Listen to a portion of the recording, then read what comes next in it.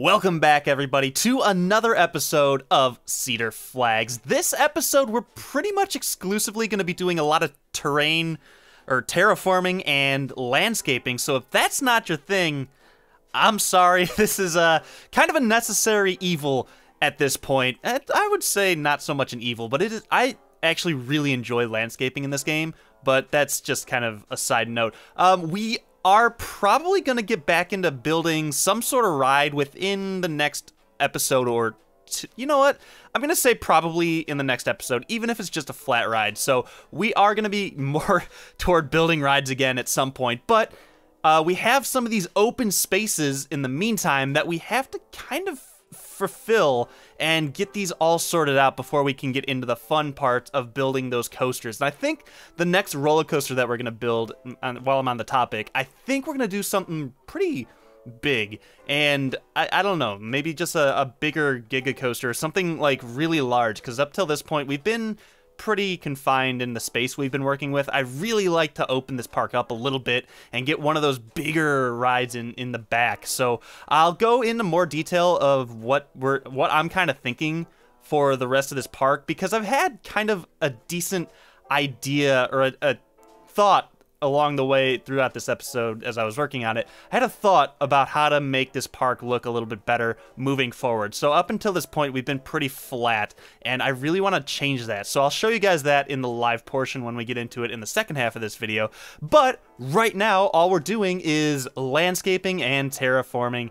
Yeah, it's gonna be that kind of episode, but this is kind of like a really awkward space. This is the space behind the Alpine River Rush, which, by the way, I still need to make a video for the POV and all that kind of fun stuff, which is, it's on my list. I'm still working on it. I should probably get that done sooner rather than later, but in the meantime, we're working in this area back here. This is behind the Alpine Spirit Ride as well. So this is where the train runs through the tunnel and then into the back here. So this is kind of like an area that's not necessarily going to be seen a lot. You're going to see this on the train ride. So I really didn't want to go like super in depth with like landscaping and doing a lot of scenery work back here, but this is a very natural area. So the first thing you saw us do was go ahead and put this lake down here. So this lake is kind of interesting. We have that little lagoon that we had underneath the Alpine River Rush ride,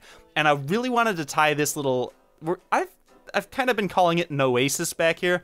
I think somebody in the live stream chat actually came up with that, but I wanted to tie those two bodies of water together, and you saw me go through and actually put a little bit of like a what would be a waterfall if this game had water physics, but unfortunately it doesn't, and I really didn't want to go through. I know a lot of you are probably thinking, just go ahead and use the water effect tools that we have and just make it a waterfall. I didn't want to do that. It really hurts performance. It really does if you put too many of those in, and you need a lot of them to create a decent looking waterfall, in my opinion. So I guess in the meantime, until we maybe get water physics at some point, I'm not sure that's ever going to happen in this game. So, I mean, I don't have my hopes up, but in the meantime, I've kind of put that dried out water fall back there. And that was kind of just a thing to show like, hey, these are connected when it rains too much. This is where the overflow goes. So that's kind of the thought process back there. We did a little bit of terrain work around the area, flattened it out a little bit, and we're actually going through and doing a little bit more terrain work over here. Now, this, honestly, I wasn't even planning on doing, but I really thought this area could be opened up a little bit. As you'll probably remember, we had a big hill that was pretty much obscuring a lot of the view of the Alpine Spirit coaster, that wooden coaster we got, and a lot of the nature work. So we just did a little bit of nature work back there. I wanted to maybe try to open this up a little bit and create some sight lines back into this kind of weird section of the park. So what we did was we went ahead and flattened the hill that we had, and what we're doing is building a little bit of like a plaza over here. Now, luckily, in the last update that we got for the game, a couple of tweaks were made to the path tools, so that actually I think these tweaks made this whole area possible, but it was kind of an interesting little thing. So we're adding onto this building. We are tweaking the angle of it just a little bit. It is supposed to be a rustic type buildings. So really not crisp lines are pretty okay when you do this kind of thing, when you just kind of take something and kind of shift it on an angle a little bit. But we'd end up putting I think pizza stall and I think just like a slushy stall or something over here. But we had to make this plaza next, and this was going to be a challenge. Now, luckily, like I said, I think our terrain tool or our path tool being updated actually kind of helped us. But I was having a little bit of an issue. We had to kind of go into this train tunnel and take the terrain down and clip it into the tunnel just to be able to put this path in. And then luckily, we are able to then take the terrain and push it back up into the train or into the tunnel. So it kind of worked out. It was a little bit of just trying to get these paths to work. And you'll notice that there's actually kind of a hole in this path over here.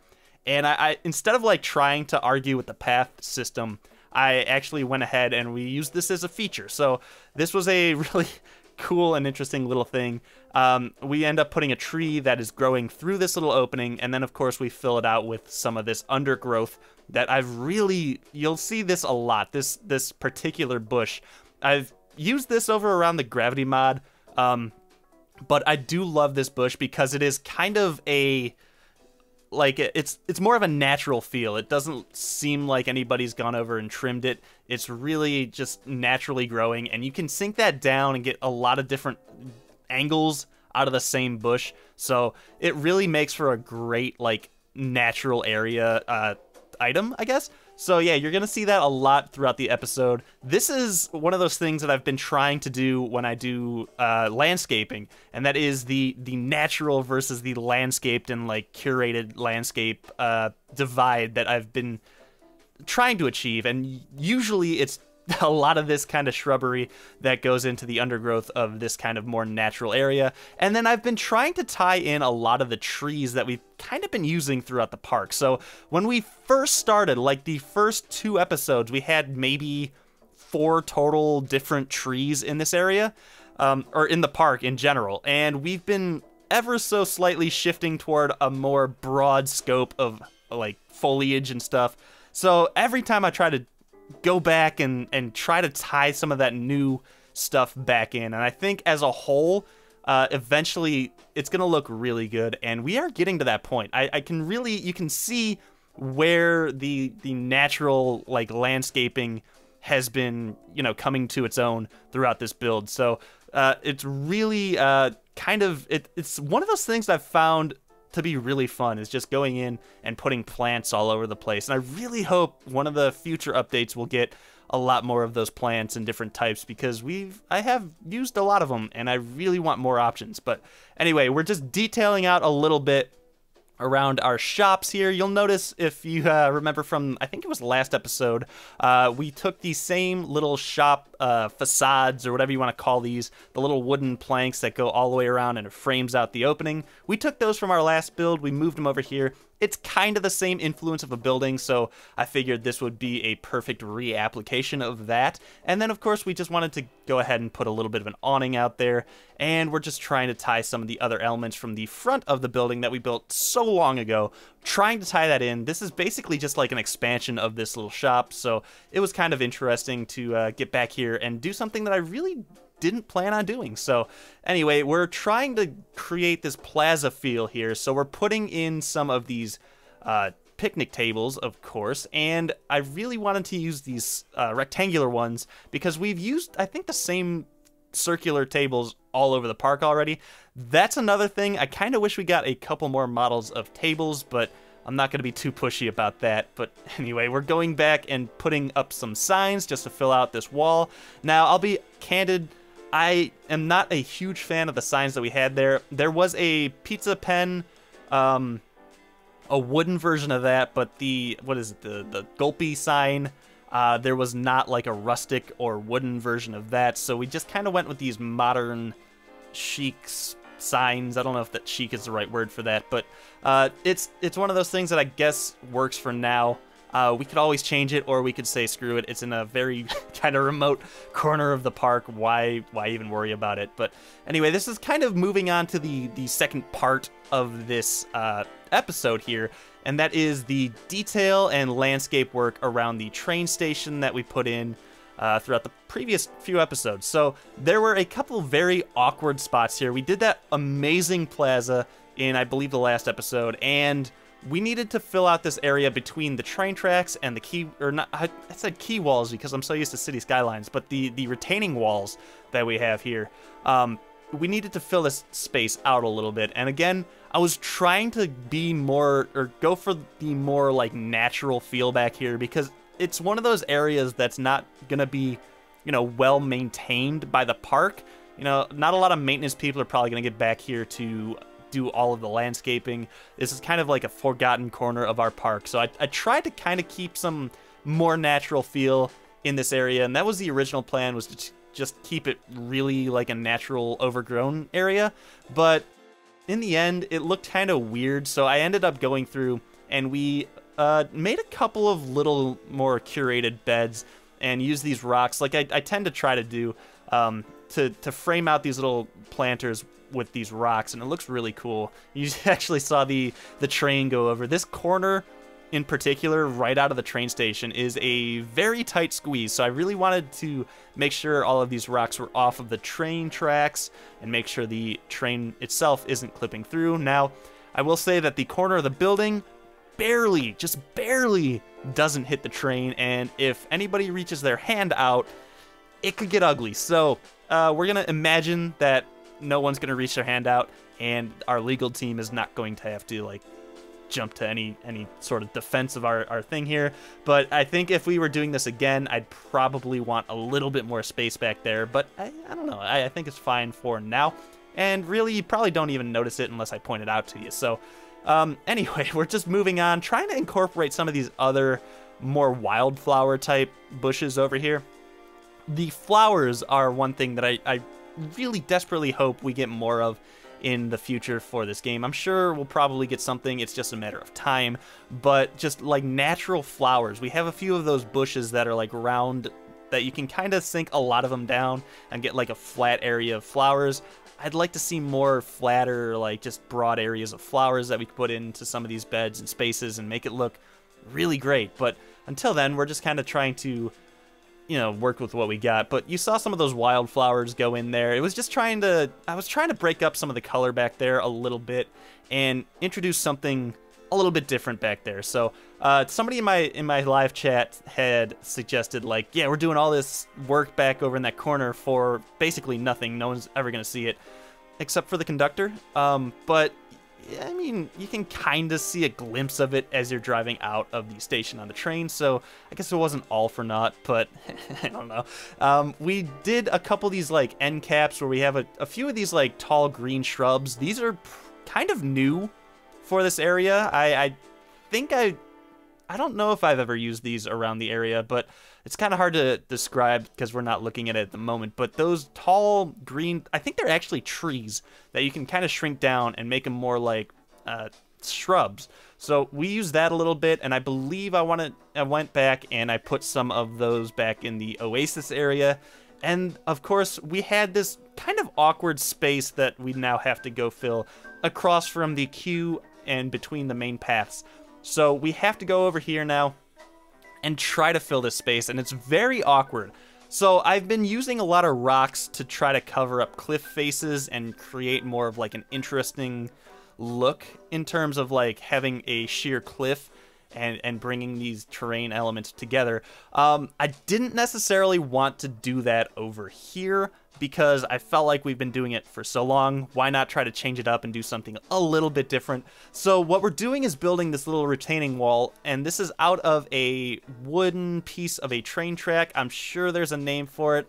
I do not remember it, but it's a little strut or whatever you call it on the train track, and we've of course used this because the train is right next to it. It's kind of like a reclaimed wood type of feel over here, so that kind of ties in over here. But what we're doing is creating a little bit of a wall, and behind that wall we're going to go ahead and put the kind of like a planter bed, and then behind that we're going to have multiple levels of nature. So this is an attempt to try to break up this area a little bit, just because it was basically just a hill, and I really didn't want to build a building into the hill like we have done here and there around the area, but I don't know, I didn't want to just do a sheer wall. So I think in the end this area comes out pretty nicely, so I guess you guys can be the judge of that. But before we get into the terraforming, of course, we just had to do a little bit of detail work around, and this was I don't know, it was kind of annoying to try to do. I'm basically just trying to get this to look okay. I wanted to take the benches that we had here and space them out in a way that wasn't really bad, so it kind of complements the same thing, or the benches that are across the way, but I think in the end it's okay, and it's really just kind of like a filler area for this park. It's just a very awkward space where people are going to have to walk down there under a bridge, by the way. So yes, the bridge is something that we are going to do. You just saw me try to finagle the path system to work a little bit, and it really wasn't having it at one point. I think we'll actually touch back on those paths before this episode ends. There's a few iterations of that, and it was just me trying to fight the paths. But you saw some of the terrain work that we just did, and now we're going ahead and putting some of these planters, or the plants in this planter. And this is one of those plants that I've used so much, but it's still one of my favorite things to do.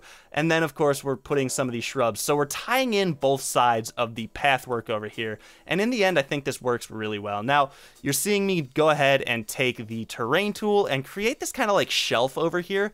So this was an interesting concept, and I don't remember if I thought of this or if somebody in the Twitch chat had thought of this, but it was a really interesting way to break this up. Now, somebody in the live stream, I do remember, suggested maybe putting a water feature up here. That would be okay. We tried it, but the water that, like the ponds and stuff in this game that you can put down, they need a lot of space around them in terms of terrain, so it really wasn't viable over here. But I do want to use more water moving forward, so that's going to be something that I'd probably talk a little bit about in the live portion when we talk about what the next few steps of this series are going to be. But we're just putting in some of these rocks right now. Like I said, I didn't want to just do a sheer wall of rocks over here, but in the end, I mean, we do have a lot of rocks, and from what I've found, these rocks are the best way to kind of cover up a very drastic change in terrain height. So this looks very natural, even though it may not be natural. So our park engineers had to come through here and dump all these rocks down here, but it makes for a very unique and kind of interesting thing. You can do a lot with how many rocks we have here. There's probably, I don't know, like over 10, I'd say, models of rocks that you can tweak here and make like really interesting little just shapes. When you step back and look at the lines that this creates, it's really cool. But you see that bed, the secondary bed going in there. This was a really interesting thing. And then of course we had to jump back to the paths, and it was a struggle. Again, I mean, it's never easy, but we eventually got it with some just tweaking. And then of course we had to go through and put some custom railings on this path because we didn't want people to jump over those rocks and then fall down that cliffside. So this, I think I'm gonna speed up pretty quickly here in the time lapse. So it's really not an interesting process to watch, but it is important because we did go through and do all this. So we're just lining up all these posts, and it's really a simple, just 2 posts and 1 handrail in between them all, and eventually we get this all done. But that secondary bed is really interesting to me because we can see down to that area from up here, and from below you can't really see it, but it adds so much because you have that tree in there, you have a little bit of open space, and we're eventually going to go through here and actually add a little bit of undergrowth around this area, and it really just opens this space up. It looks like there's actually a purpose to this space instead of it just being like a weird space that we had to fill up because we had these 2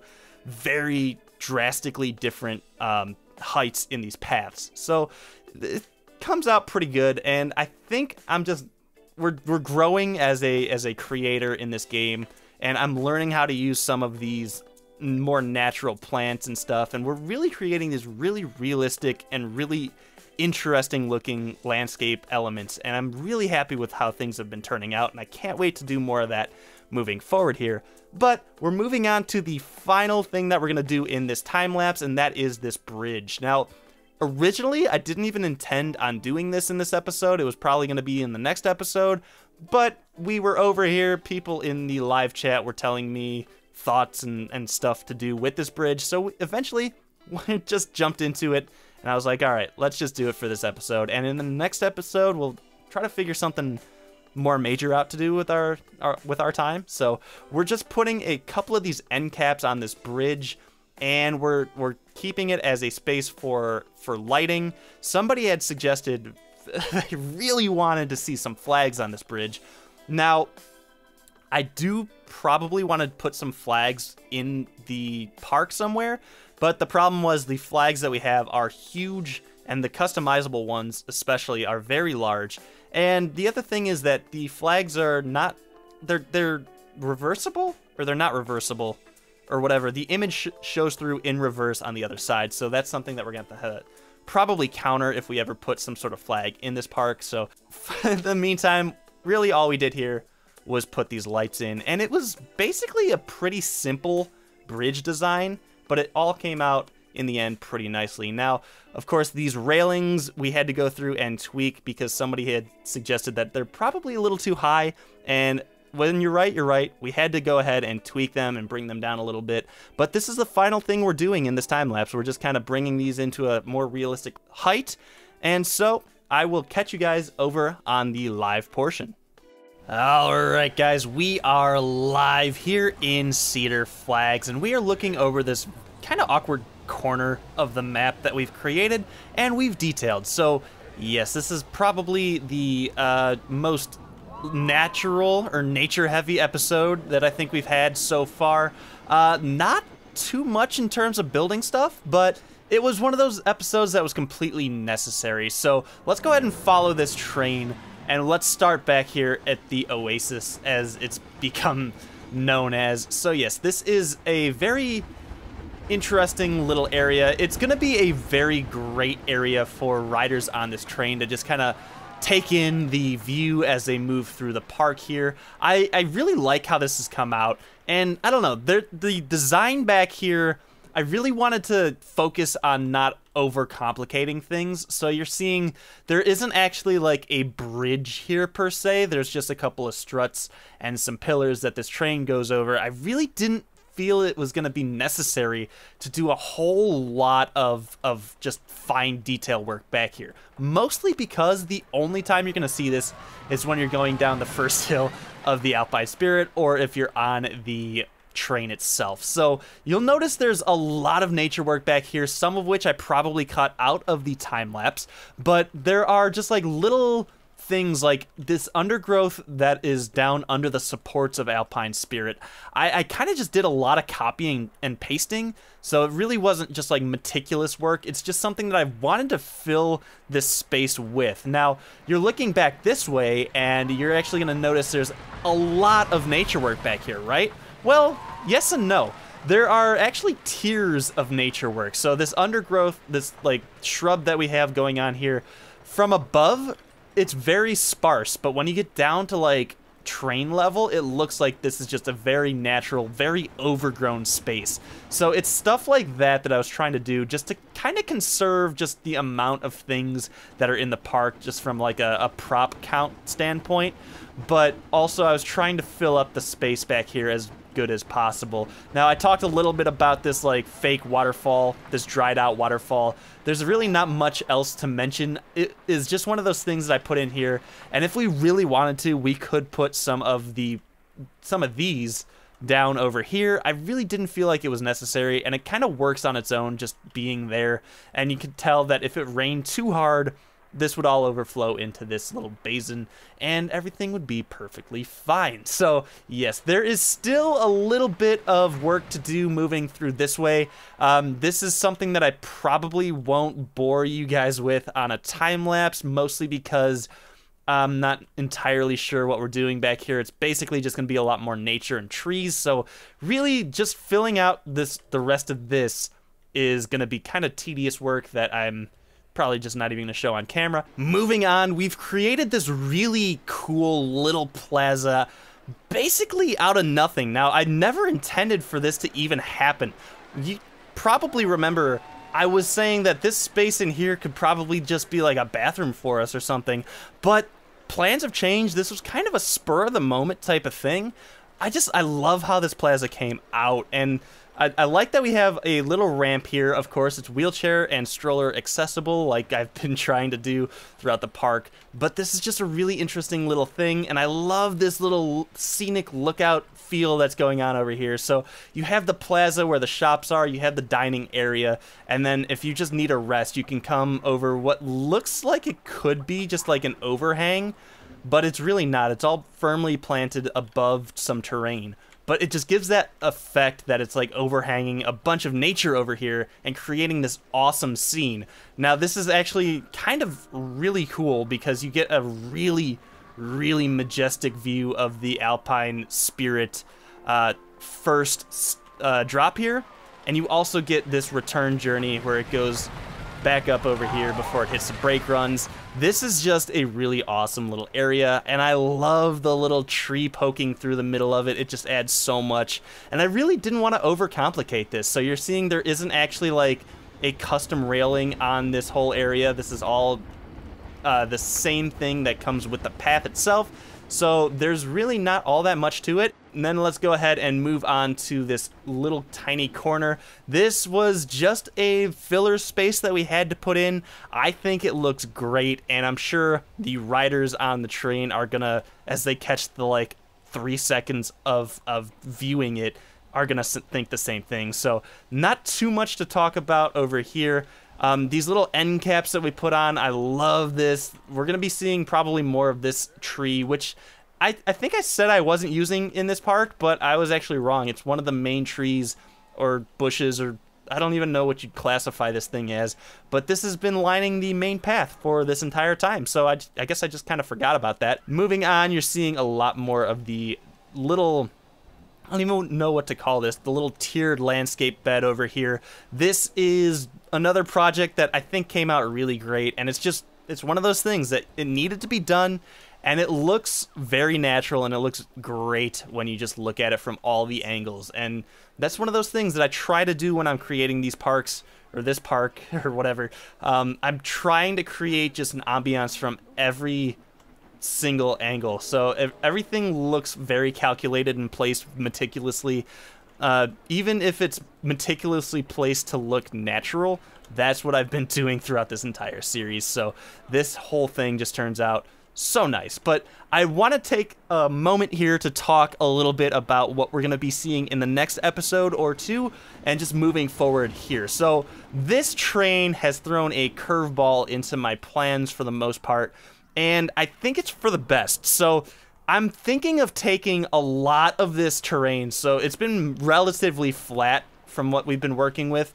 I'm thinking of taking it and basically cutting it down to like this level for the most part, and then getting kind of varied in terrain a little bit more. So it's a little bit more natural feeling, and then we're gonna have the train line kind of run along this whole area in like more of a natural feel. So of course this is eventually going to connect back to the other back of the park that we're going to build back here, but in the meantime this is kind of going to need to get fixed, because I think in the next episode we're going to be probably working more on this area over here. So we're going to be doing a little bit of nature work, maybe putting a flat ride down and then theming around that, and then doing a lot more work on the pathing, because we, I think, have to adjust a lot of what we did already over here, and then we're going to be, of course, sinking that down to this level. So yes, there is a lot of work to do, a lot more nature work to do, but I think I'm probably going to be going ahead and putting a ride in the next episode, because we haven't done that in a little while, and I feel like getting back into that and taking a little bit of a break from the nature work and the landscaping and all that kind of fun stuff. So look forward to that, and I guess I'm going to leave you guys on that. So If you like this episode, go ahead and give me a thumbs up. If you dislike this, go ahead and thumbs down. I am hoping to get this series really ramped up once I finish off the City Skylines series. We're going to be focusing more on this, so more frequent episodes are going to come out. So I'm looking forward to that. If you are, of course, let me know, and I will see you guys in the next episode.